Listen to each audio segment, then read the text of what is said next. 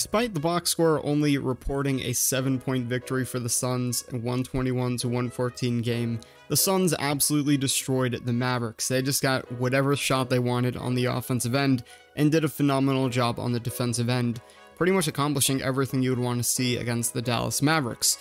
We saw Luka Doncic drop 45 points on 30 shots along with 12 rebounds and 8 assists, but it was not enough to overcome the Suns, and Suns put on a clinic on the offensive end. This was a fantastic night, and if it wasn't for the Suns missing like every single wide open shot during the fourth quarter, this would have been a 30-point blowout win for the Suns, because they missed literally every single wide open shot. They almost dropped below 50% field goal shooting for the first time during the playoffs, for a reason, because they missed all those wide open shots, and the Mavericks could not do anything against them on the defensive end.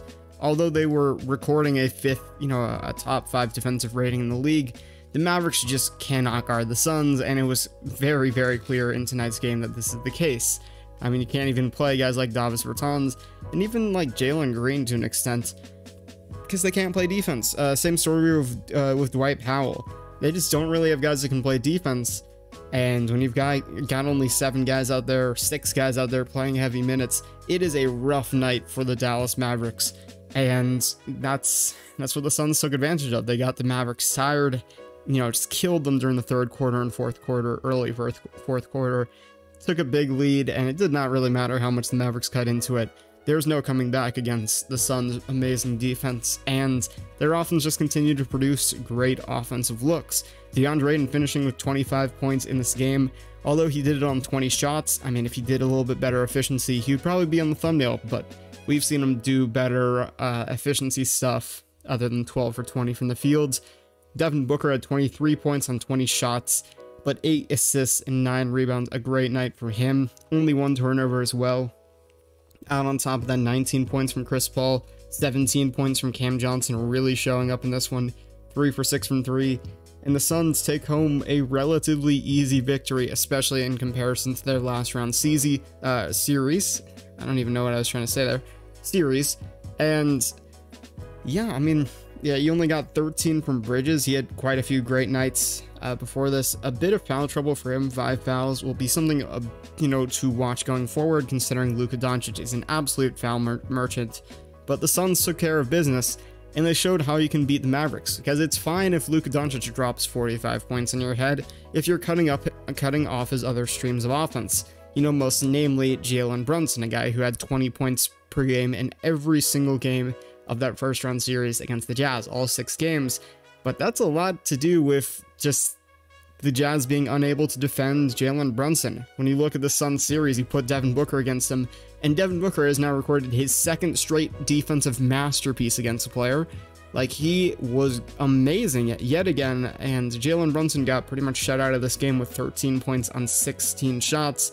Really only got any points during that fourth quarter where, I mean, the Suns didn't really try that hard. They didn't need to, because, they had already pretty much won the game. And you look at the rest of that team, Maxi Kleber had 19 points, but the Suns can really cut off that offense. I mean, he didn't make another 3 for that second half, I know that.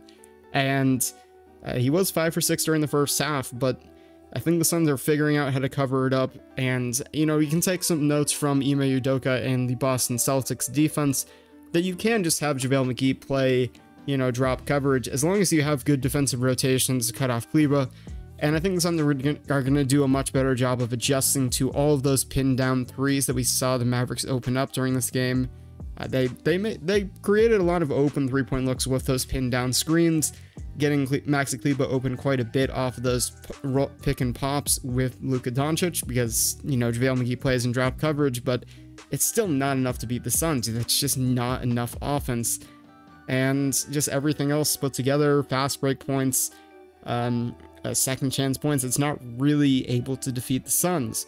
Maybe there is one game where the Suns offense just isn't falling, but this really looks like it could be a sweep, just like last year's series against the Denver Nuggets, where you have like an MVP caliber player in Luka Doncic playing out of his mind.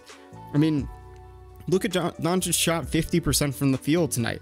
Like, that's not going to happen every game. He's 4 for 11 from 3, 37%. That's not going to happen every game. and 45 points, 12 rebounds, 8 assists. He had 5 turnovers. And the Suns can look at this and say, you know, there's not a ton of stuff the Mavs can replicate. Like, sure, they might have an even better game shooting the 3. They shot 41% tonight.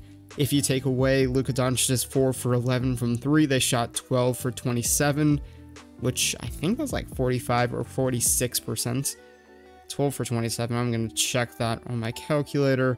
44%. And yeah, I mean, the Mavericks had some really great shooting nights against the Jazz, but the Suns are only going to be even better at adjusting to, you know, stopping those pin down screens and those pick and pop threes. So I don't really know what the Mavericks are going to do to produce enough offense to be the Suns or play any sort of defense, because the defense just wasn't there. I mean, even they did a good job. Like, Torrey Craig was on the court, they just left him, and they were able to do a little bit better on defense, but otherwise, there was just no stopping the Suns. The Suns just got whatever look they wanted all night long. And if it wasn't for only a 50.5% shooting percentage on this game, the Mavericks would have gotten destroyed by many, many more points. This wasn't good defense. This is just bad shooting by the Suns. And they didn't need to shoot well to close out this game in the fourth quarter because the game was already over, you know? All they had to do was play, you know, just okay defense, you know, not try to get injured defense. And you win this, and that's exactly what happened. The Suns took care of business, and they essentially destroyed the Mavericks through 3 quarters, 3.5 quarters, so it doesn't really matter what that final box score is. This was a tone-setting game, and I was talking about this before I got in this video.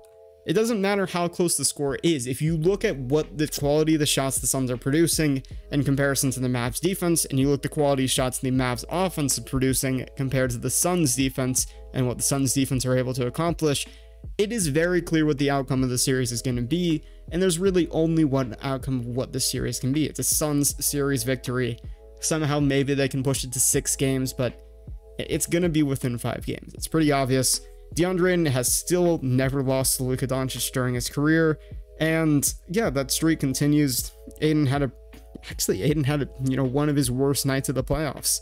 Like, he just wasn't hitting those mid-range shots like he usually does, but we know DA can turn it on. He just, you know, he's feeling just the same way as the Suns. We don't need to go 100% here. I mean, we saw it reflected in the rotations the Suns were running during this game. They weren't even playing heavy minutes to Chris Paul. You know, Chris Paul only played 29 minutes this game. DA only played 33 minutes this game. Like, they didn't need to go to heavy minutes for their top guys because you just didn't need to. This Mavericks team was kind of a pushover. You did not need to go to your guys. You didn't need to play them too much. I mean, Bridges played 42 minutes, but I think he was just matching Luka Doncic, so pretty much matched Luka Doncic. Booker was the only guy that really had an irregular minute count at 38 minutes. But otherwise, the Suns were just able to rest their players. Could just say Booker was just even trying to get into rhythm here, just, you know, given he was out for a few games. Booker was 1 for 5 from the 3-point territory, and I would like to see him do better. He's producing good looks from what I recall, and he's going to hit those looks. The Suns just missed a lot of wide open ones, and we know the Suns can hit them. Cam Johnson with 17 points had a really impressive game on the defensive end. And I think JaVale McGee, after initially looked like he was going to be really bad this series, considering he doesn't guard Maxi Kleber on those pops most of the time, he did a good job stepping up against Luka Doncic, you know, better than even Rudy Gobert or, you know, Hassan Whiteside was able to do during the last series. And that's just good enough for me, you know, if we're just able to switch JaVale McGee and not get completely cooked against Luka Doncic, that's good enough for me. I think he's going to struggle a bit more against Jalen Brunson and Spencer Dinwiddie, who need to do a better job of hunting him out, considering those guys are more shifty and quick. But we'll see what the Mavs choose to do going forward. There's just not a whole lot of great offensive options for them, but it will be a more interesting game if they're able to get Spencer Dinwiddie or Jalen Brunson cooking as scorers and not put the entire offensive load on Luka Doncic, because this game proved that the Suns can destroy an amazing offensive night from Luka Doncic. I saw some people even saying Luka Doncic got hurt. It looked like he suffered some sort of like hamstring or quad injury. I think it's a hamstring. But dude was running around and dunking all sorts of stuff. I mean, I don't think you can really say that he was injured at any point in this game, because he was still killing it. Of course, he's going to get beaten up and bruised when he's doing as much flopping as he does. And although, you know, some of it might be fouls, it's still the action of just flopping around on the floor that's going to get you injured a lot of the time. And yeah, he's out there playing 44 minutes with the ball in his hands for most of the game and getting targeted by the Suns on defense for most of the game. It is going to be rough for him. He's going to be tired. He's going to start missing shots, and it's going to be a really tough series for him to play consistent, amazing basketball. And Suns are going to take advantage of that.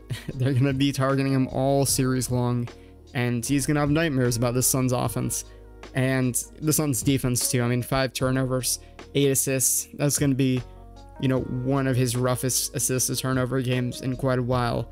And shot 50% from the field, 4 for 11 from 3.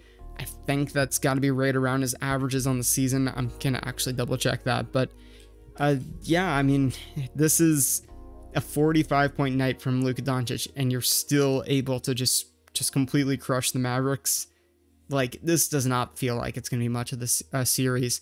No, he shot 46% from the field and 35% from 3 during the regular season, so shot, what, 5% better from the field, 1% better from 3 above his averages. So yeah, take that for what it's worth. You know, Luka probably plays better in the playoffs, but just Luka didn't get a ton of help.